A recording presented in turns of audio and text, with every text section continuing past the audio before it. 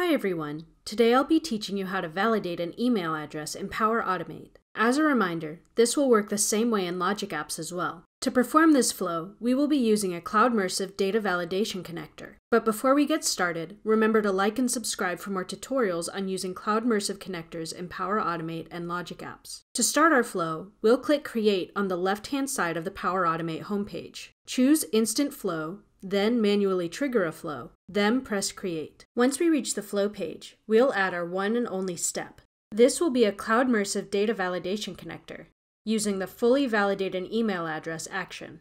Note that if you've never used one of our connectors before, you will be prompted to enter your API key. This is free on the Cloudmersive website with no commitment, and once you've entered it here, you won't be asked for it again. Input your email address to validate.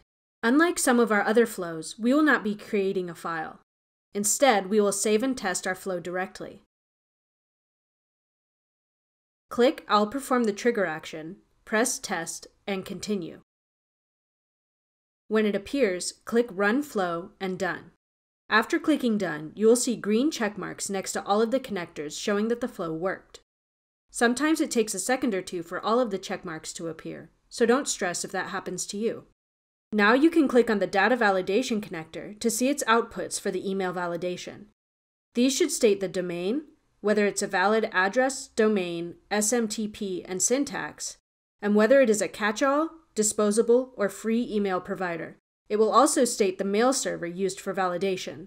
If your flow doesn't work for some reason, check to make sure your input email was correct, including spelling and any special characters. Thank you so much for watching, and be sure to subscribe and check back in for more tutorials and tips on using Cloudmersive connectors in Power Automate.